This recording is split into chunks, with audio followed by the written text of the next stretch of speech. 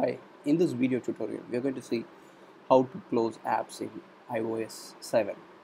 So if you have bought the latest iPhone 5s or 5C and or you have upgraded your phones to iOS 7, then you can close the apps by double clicking the menu button, and this should show you all the open apps.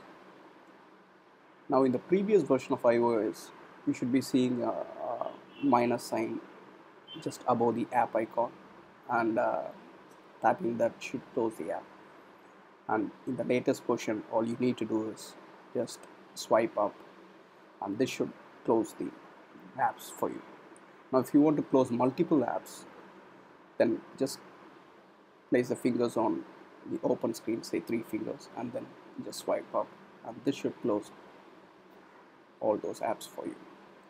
Thank you.